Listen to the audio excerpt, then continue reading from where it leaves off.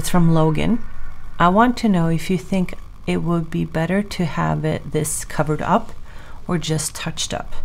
I don't want any color, all black and white. I would really like some sort of flower design.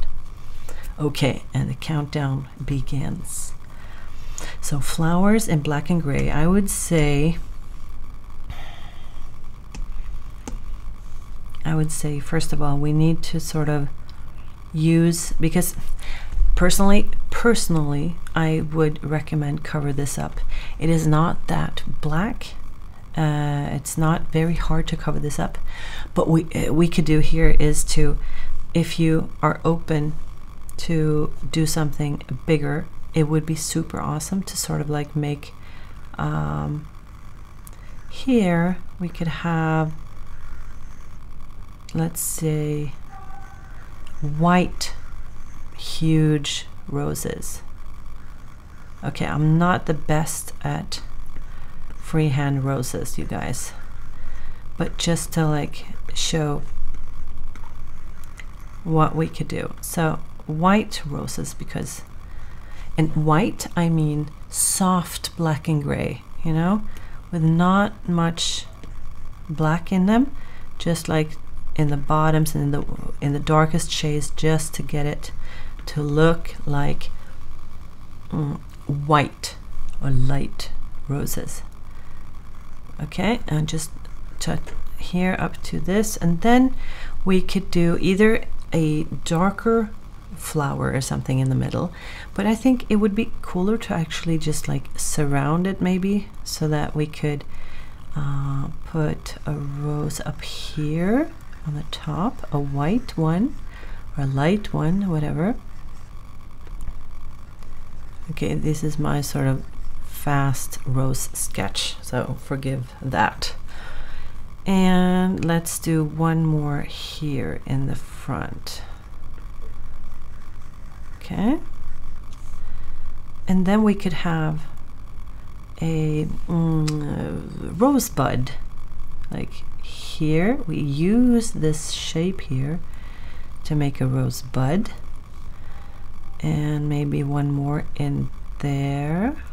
You see that I'm sort of like using the shape that's already there, so just shaping so it looks sort of like a rosebud thing, and adding some, I'm having the wrong brush right now, but it's just to like make a sketch so you can sort of see what I'm doing. And then in the middle we could have yeah, definitely we could have maybe a leaf like that. We can do a leaf like this. This is just like my first thought. Of course you can work on this and change and all of that, but we need more leaves as well, so we need to have some, maybe one down here. Ugh, that was not a nice shape, but you get the idea anyway. Okay, more leaves here and there, just to like make the whole thing a little bit more like shapes, and it needs well, yeah. Okay, and we have the rosebud or leaf or something, just something that's happening there. And then in here we could have spider web. That's perfect for it. It's like it's almost already there, you know. So okay, now since I'm not tattooing, I'm just drawing. I would actually just make the whole thing as dark as I can. Blacken it out a little bit, because then it's also nice to see, okay, is this too much with this dark here? Maybe we should have some more dark beneath it. You know, just to like, so that everything else doesn't look so, too light, and all of this in the middle is too dark. So that's why we can also add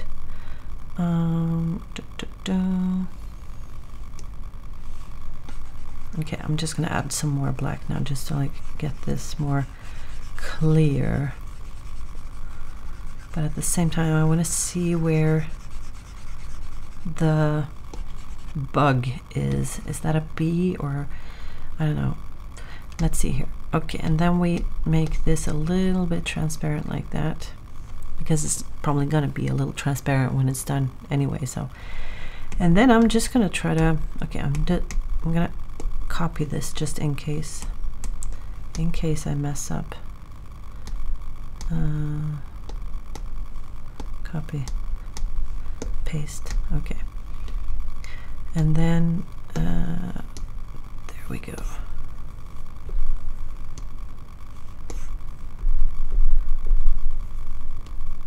Okay, something like this. And then we are gonna just make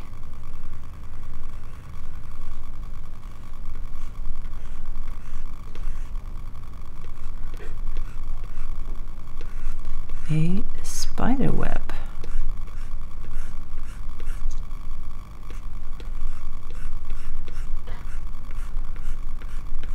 Okay, I'm not the best at these freehand spider webs.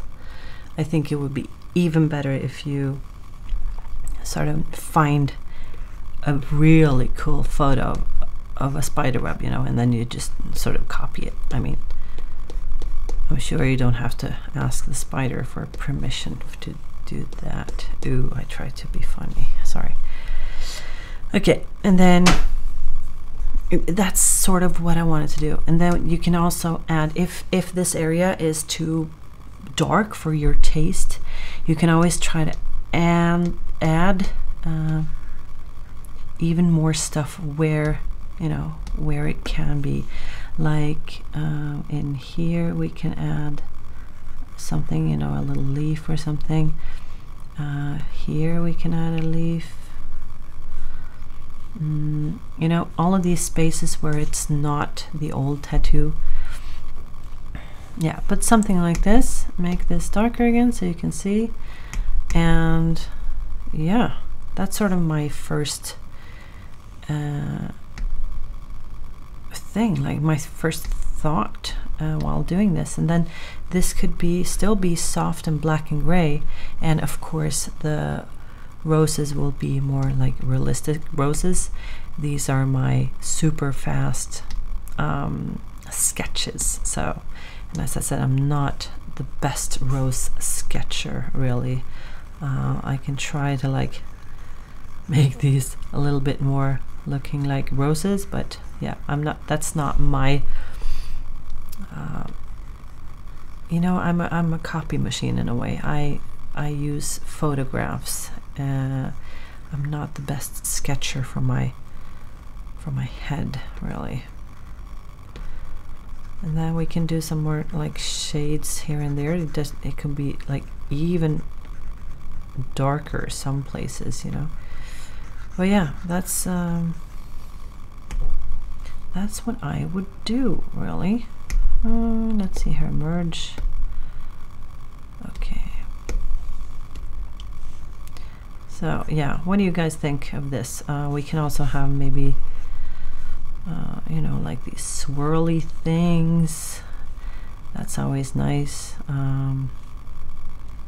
More leaves.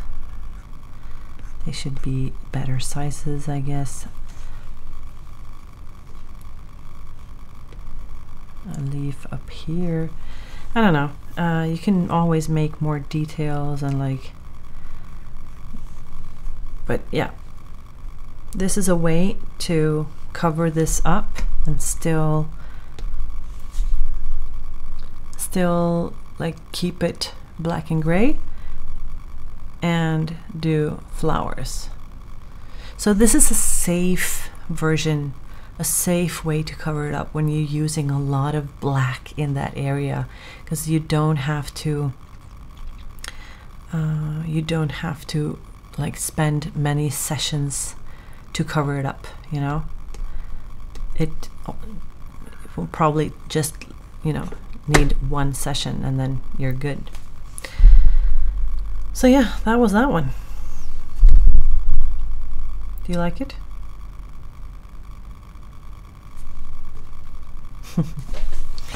Awesome. This is the Tat Chat with Electric Linda.